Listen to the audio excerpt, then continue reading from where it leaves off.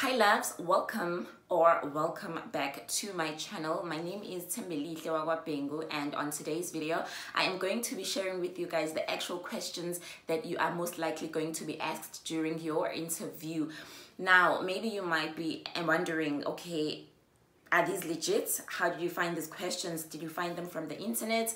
What happened, girl? Give us the tea. Well, I was fortunate enough to get these questions straight from the actual agency, which is likely going to be conducting your interview. So basically the main idea is that the recruiters, because I'm fortunate enough to have, you know, like a consistent communication with them, they were like very clear that, okay, listen, we would like for you to share such information because this is our goal. And one of the goals is that they want the process to be very easy for them. So when I share information to you guys, please take the notes. There's no need for you to go to my Instagram account and bug me with a lot of questions, especially of things that I've covered on my videos. If you haven't watched any of my previous sit-down videos, then you have to go there and watch them because some questions really do not make any sense.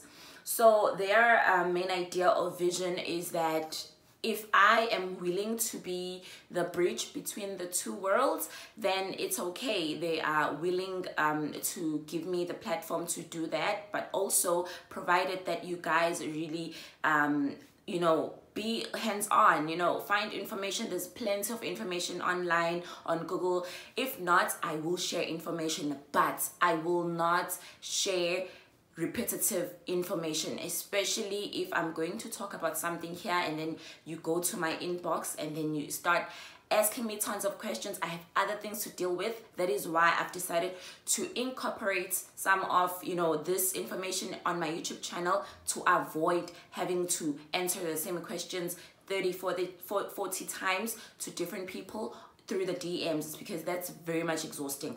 Otherwise, I don't want to be that person who's gonna be like, okay guys, you can ask me a question on my DM and the next thing I do not answer your questions, and then you feel like, oh, what's wrong? But basically one of the reasons why I feel like you guys are just pushing it is because you basically make it so hard for us to be willing to share information. Because at some point, I think the last week I was like, you know what, screw this. Like, it's easy for me to just decide I'm no longer gonna share any information. Do not ask me any questions. So please make it easy for me, because one thing about me, I get really I'm so impatient, you know, and I really want this channel to be about sharing information, positivity, and also mainly because I did say this previously that this channel, however, even though I will be sharing things about Taiwan, specifically how to get jobs, this and that, but that's not my main focus. I have other things. I have a life outside of sharing information.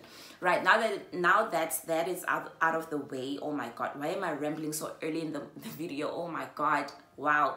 Now that that's out of the way, sharp and so today I am going to be sharing these questions. I am going to separate this video into two parts because there's a lot of questions. In total, I have around 20 questions. They did adjust the questions for you specifically because I did ask for these questions. So they were like, okay, we decided to come up with these questions so that you can help us source out all this information. And then when people are being conducted for questions, interviews, then they will be prepared and they will know exactly what is happening, the kinds of questions they would have already prepared in advance, right? So that is the main idea. If you are interested to find out more, please do continue on watching and please subscribe. You guys are watching my videos, but you are not subscribing. Why? The next thing I'm gonna do now, if you want more information from me, I'm gonna ask you to show proof that you've subscribed to my channel. Otherwise, nama trades. Do you guys remember Mashalembe? Hi, winyok. Okay.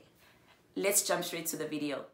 Okay, so the first question that they are going to ask you, this I think is one of the most common questions, is please briefly introduce yourself.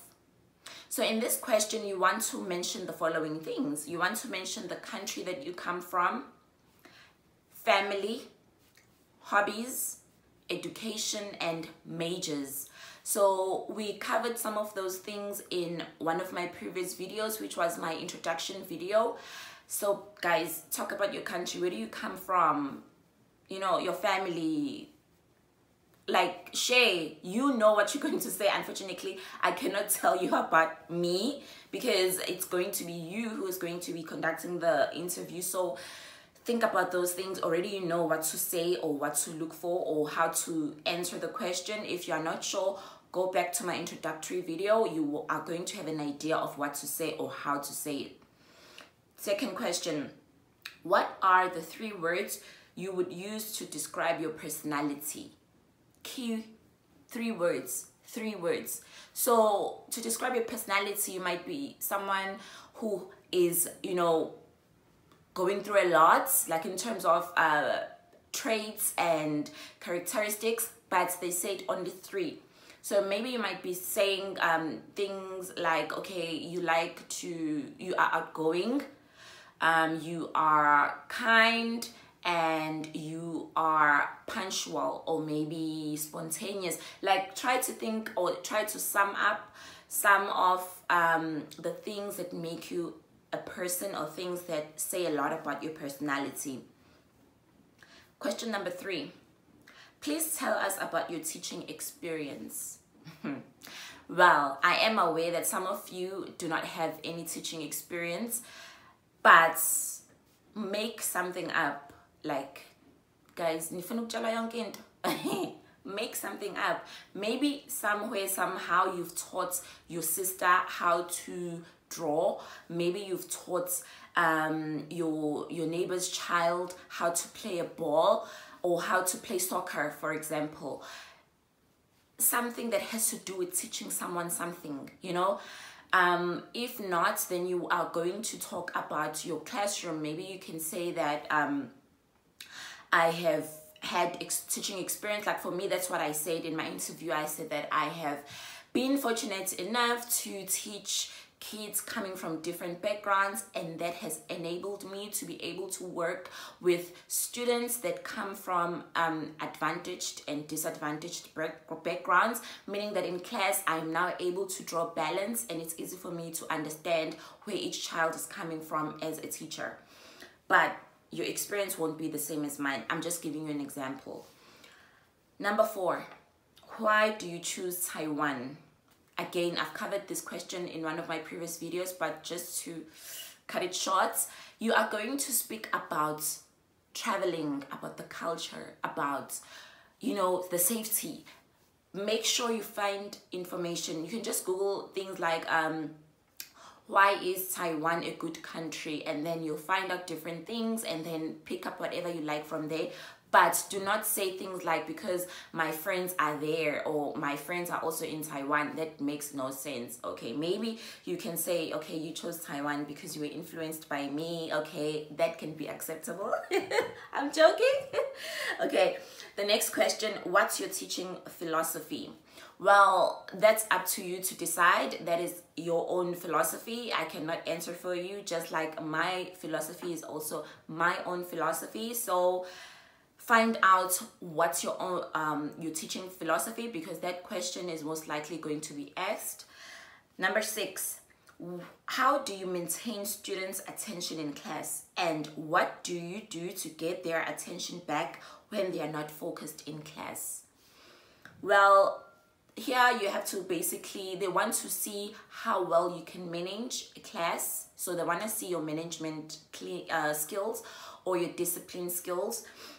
So you want to speak about things like, okay, I give my students not extra work, but maybe I give them extra attention. If there's a student that is not cooperating, I sit with them one-on-one to find out what could be the problem.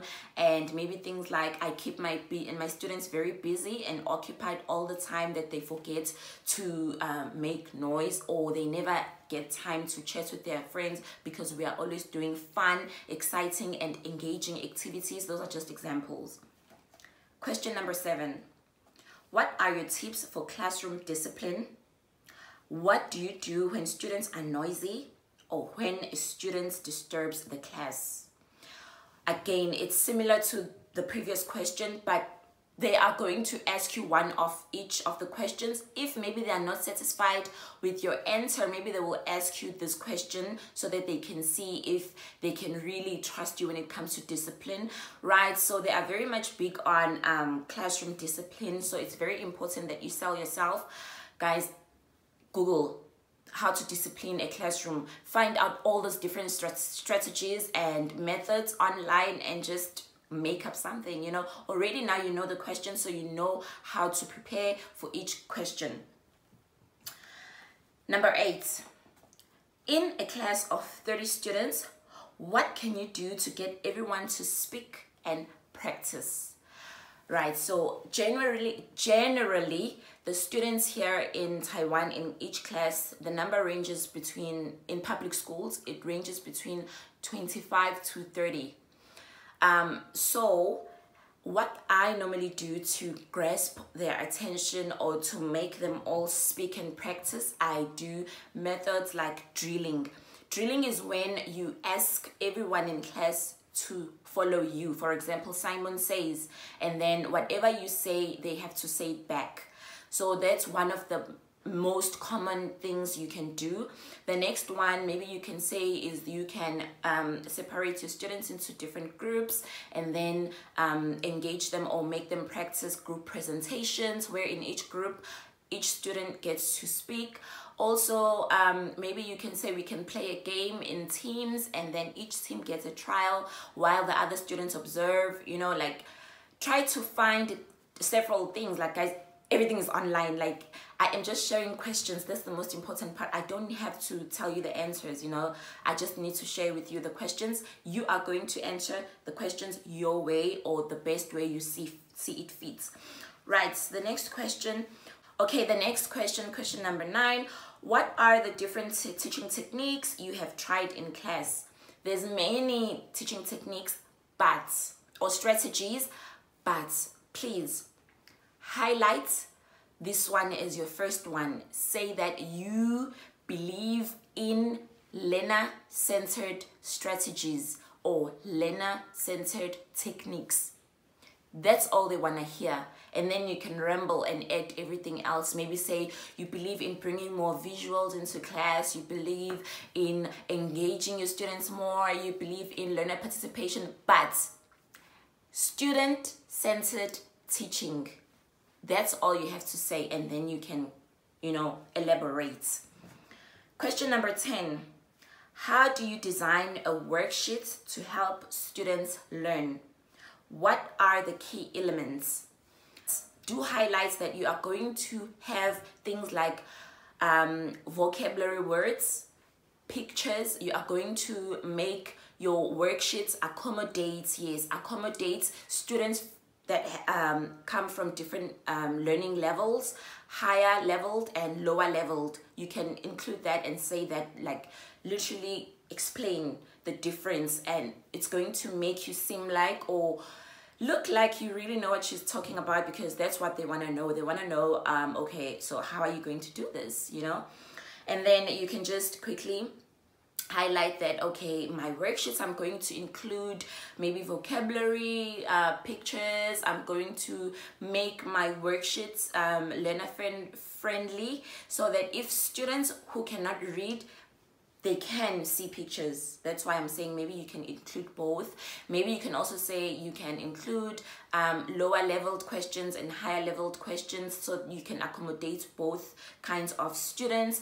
Or maybe you can also say you can separate your worksheets in classes, identify students who need extra help or who are struggling, and design worksheets that are specifically suitable for their needs. And then, you know, there's many ways to tackle this question. Again, it's up to you on how you want to do it, and your creativity, and as well as your skills and strategies.